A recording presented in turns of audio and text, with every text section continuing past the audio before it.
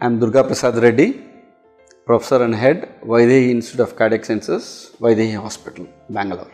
TET spells are nothing else but it's called as a cyanotic spells. There is a definition for cyanotic spells. When do you say it's a cyanotic spells? When the child is irritated, hyperirritable state, the heart rate increases, patients, there will be disappearance of ejection systolic murmur from the heart, and there will be deepening of cyanosis. Patient develops convulsions and death. This is the sequence which happens in TET scale. Why this develops is because there is no blood which is going into the pulmonary artery.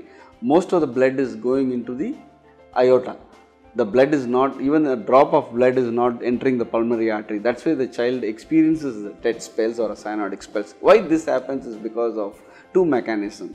The main important mechanism what we always understand is the systemic vascular resistance. What happens to systemic vascular resistance really drops down.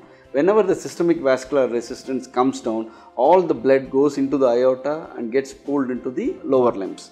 Once the systemic vascular resistance drops and the patient's heart rate is increased, the child will become acidotic.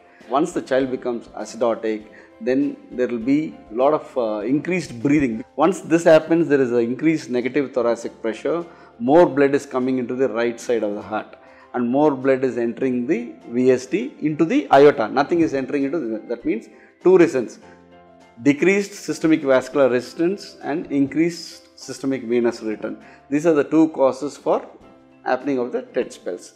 How do we manage TET spell is a very important thing. We need to break the cycle. How do we break the cycle? In smaller children, we held the child in a knee chest position. That means you hold the knee has to come and face the chest.